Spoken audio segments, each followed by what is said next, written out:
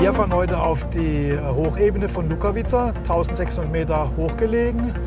Dort befinden sich die zwei Seen, Kapetanovo Jezero und der Wandertour Jezero. Und vor allem auch die tolle Berghütte Moisan von dem Besitzer Senisha.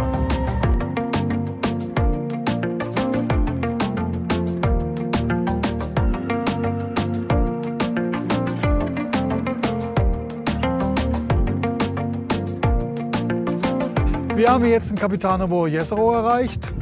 Der Kapetanovo Jezero liegt auf ca. 1600 Meter Höhe, wird gespeist durch unterirdische Quellen und hat daher das ganze Jahr den gleichen Wasserstand.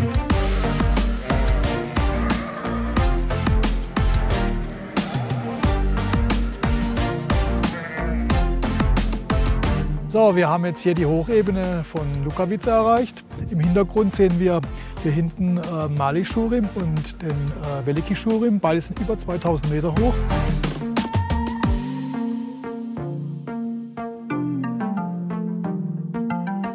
So, wir sind jetzt hier in der Hütte Moisan, hatten eine tolle Wanderung und bekommen hier organisches Essen, organischen Wein, ganz tolle Sachen.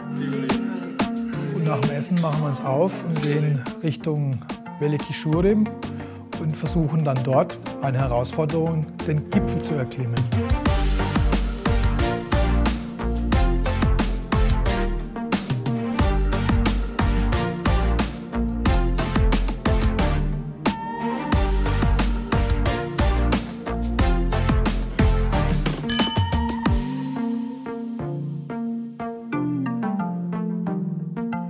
Hi, I'm Michelle and I've been on this fabulous tour today to Lukavica, I think that's right, and with a great host, and we've been touring all the way around, and we suddenly stopped at this amazing place which is a house built, hidden, camouflaged around a stone, which I just had to ask if we could stop and have a look because it's been amazing. The whole day has been incredible, not a sound, fabulous scenery, it's all limestone, it's incredible, a geologist's dream to be here.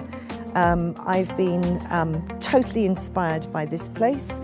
It has so much around to offer and I would love to go on many more tours if I have the time, and I certainly will be back.